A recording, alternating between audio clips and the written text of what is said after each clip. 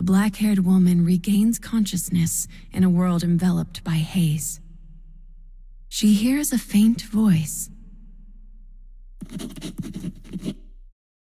It sounds similar to her little sister's voice, but also different. Wrong. My sister. I have to save my sister. The woman's dim memories slowly become clear. The blow she'd taken, her sister screaming, the soldier's words.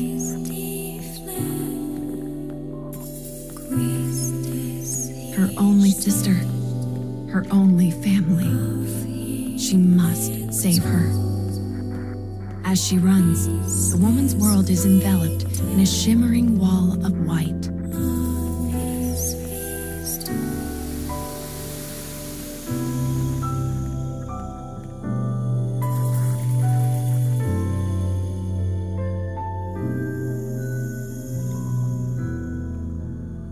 When the woman wakes anew, she is lying on the floor of an unfamiliar prison.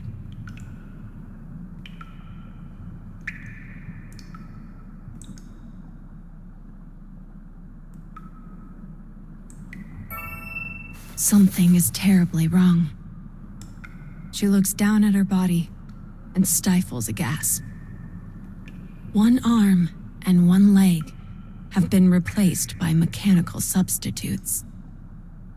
And her black hair is now as white as snow. Where is my sister? She dashes off through the dim prison in search of her missing sibling.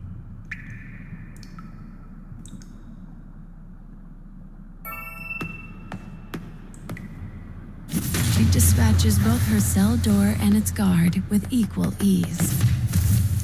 Only then does she realize the truth. Her body is now a terrible weapon.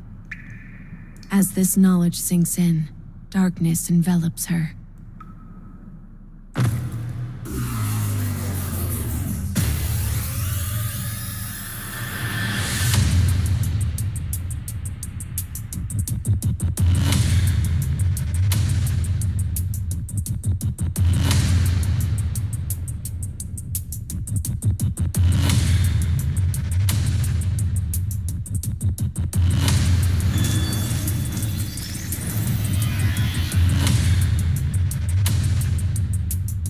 Let's get started.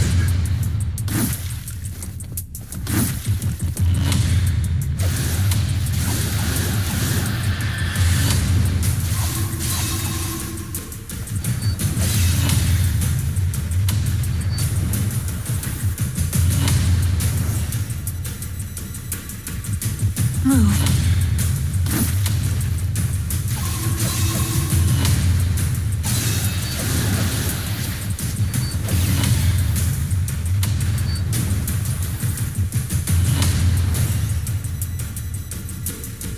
How annoying.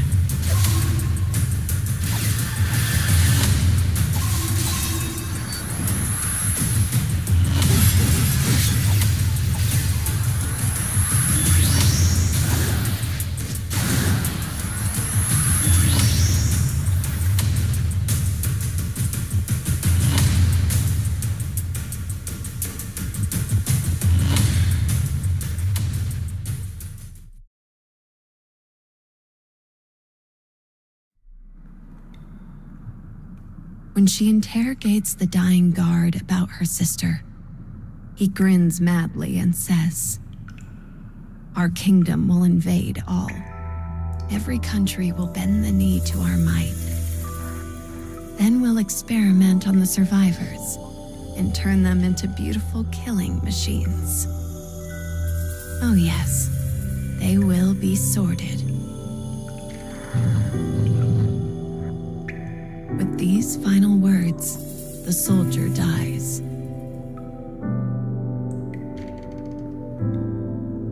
The woman begins to run. Don't think about it. Don't think about it. Don't think about it. She repeats the mantra as she runs, praying that somehow her sister has escaped this fate.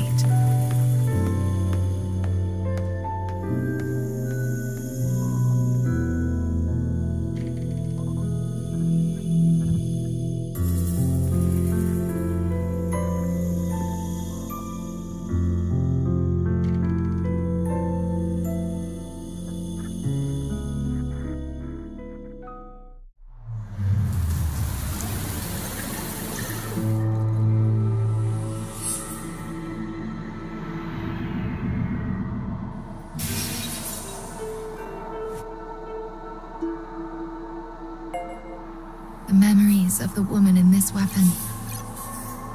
She lost her arm and leg because of her dark past.